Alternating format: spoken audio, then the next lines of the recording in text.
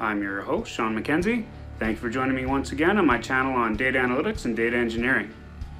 In this episode, we're going to return to our Python playlist and we're going to look at Pandas and how to do grouping of records using Pandas, the groupby methods in Dataframes.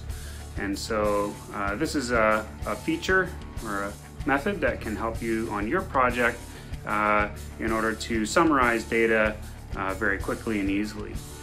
So without further ado, let's get to our Pandas groupby. So to start, I'm using this Access database that I've used for some other examples, and it includes some climate change data, in particular cereal yields between 1991 and I think 2011 is in the source data set, which you can get from the World Bank. I've converted it here for use in our little projects, and we're going to use that simple data set today. And so what I'll do first is I'll create a new file, a new Python file. I'm just using the default idle shell that comes with Python. I'm not using a notebook or anything. And we're going to import PyODBC as Pyo and Pandas as PD. We're going to use those two, which I have installed on previous episodes, which you can check out if you do not have those libraries on your computer.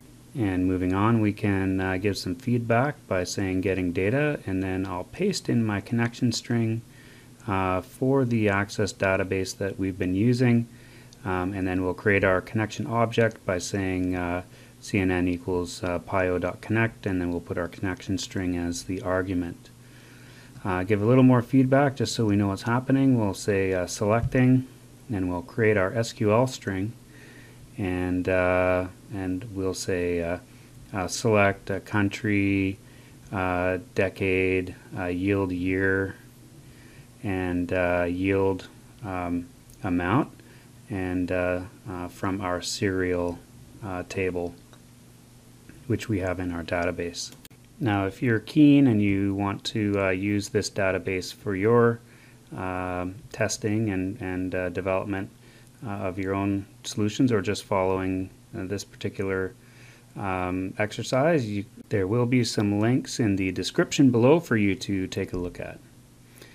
Okay, so moving on, once we've got our SQL string, we will create our data frame with the df equals pd.readSQL, and then we'll put SQL in our connection as our two arguments, and then we'll close our connection. Make sure that you do that before you start anything else. Once you've got your data out, it's always good practice to close your connections, and then we can sort of print our head and tail of our data frame just to see what we have.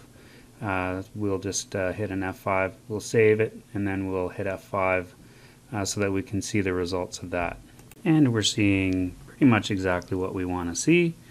There's the top and bottom of our record set, or our data frame there, with Brazil on top and Sweden on the bottom with the fields just as we expected. And so now we can go ahead and do some group by comparisons on some real data, which is nice.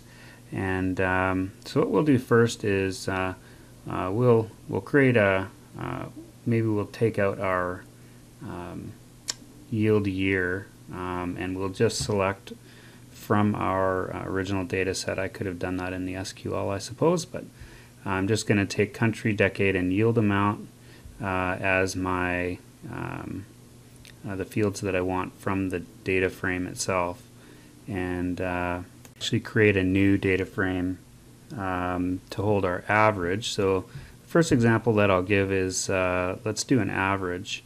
So we can see that our data frame for average is equal to data frame, and then we'll use .groupby, and we'll put our country name in there, and that'll give us that'll show us how we can group by country and what the output looks like for that.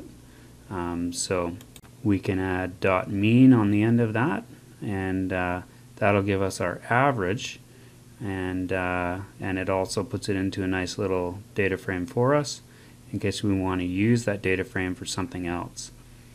So then we can just say print df.average, and then we can save that, and we can hit F5 and run that. or I should say print df underscore average.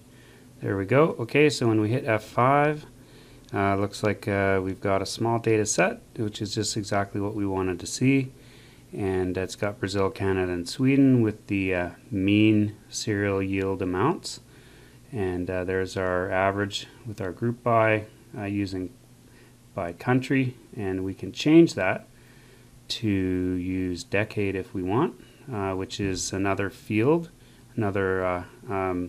field which is categorical in our table there. And looking at our output, we have a similar little table there with decade 1 and 2, and that shows us exactly what we want to see the mean for each decade. And we could also do it as a hierarchical data output. If we put in country and decade, you can see that it will split it into Brazil, Canada, and Sweden with decade 1 and 2 for each. And we can make it look a little bit nicer if we add a rounding. So we'll put round and then our data frame with a 1 as an argument, and that'll give us a nice output there with country, decade, and our amounts sort of rounded to 1 decimal place. Okay, so that works nicely for our averages or our means. But what if we want to do other types of summaries? And we can do those just as easily as we did for the mean. So for the next one, we'll do df underscore max is equal to df.groupby, and then we'll do the same thing. We'll use country as our for our for our group by this time, and then we'll use dot max, which is going to give us the maximum over each group, which is a nice handy measure to summarize by. So just like in our previous example, we could go print round and then df underscore max, comma 1, and that'll give us our maximum values for each of the categories.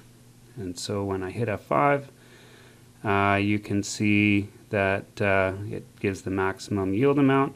And since you can do a maximum on the text, the text field, it gives 2 because T is greater than an O for 1. And so that one will keep all 3 categories.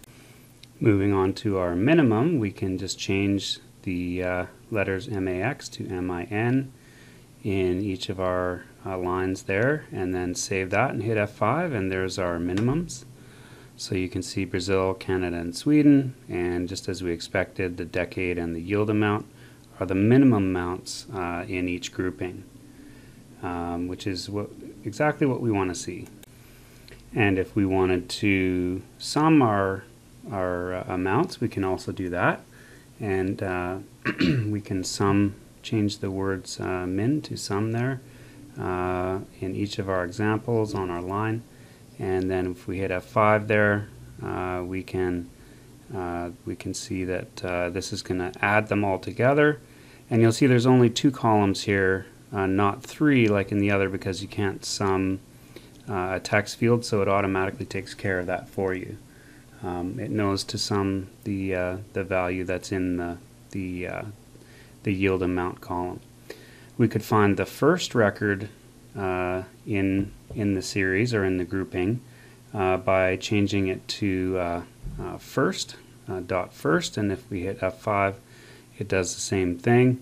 You'll see that it grabs the first record in each of the groupings, and we can also do the last record by just typing in last dot last, and we can do that for our data frame name as well, and then hit F5, and that is going to give us the last record in each one. And as you can see, that's exactly what we wanted to see, and this is how you can do groupings using the .groupby method on your Pandas data frames in Python. I hope you enjoyed today's episode on how to do group by in Python Pandas. If you like what you saw today, please make sure to give the video a thumbs up and make sure to subscribe to the channel if you haven't subscribed yet, and click on the bell when you see the bell so that you'll be notified of any new content that I put up. If you have any questions or comments about what you saw today, please make sure to put those in the comment section below, and I'll do my best in order to answer any questions that you might have. Have a great day, have a safe day, and I'll catch you next time.